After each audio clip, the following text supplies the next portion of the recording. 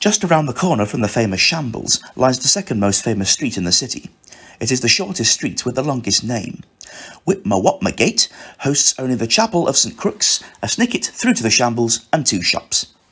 A local myth states that the street gets its strange name from a place where public punishment was handed out for petty crime, i.e. a place where you would be whipped and whopped.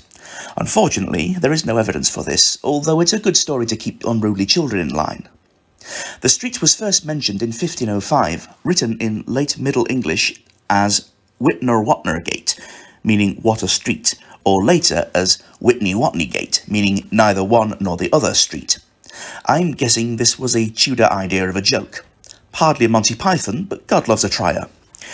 It is always amusing to see the look of utter confusion on people's faces when they see the streets for the first time, although you can hardly blame them.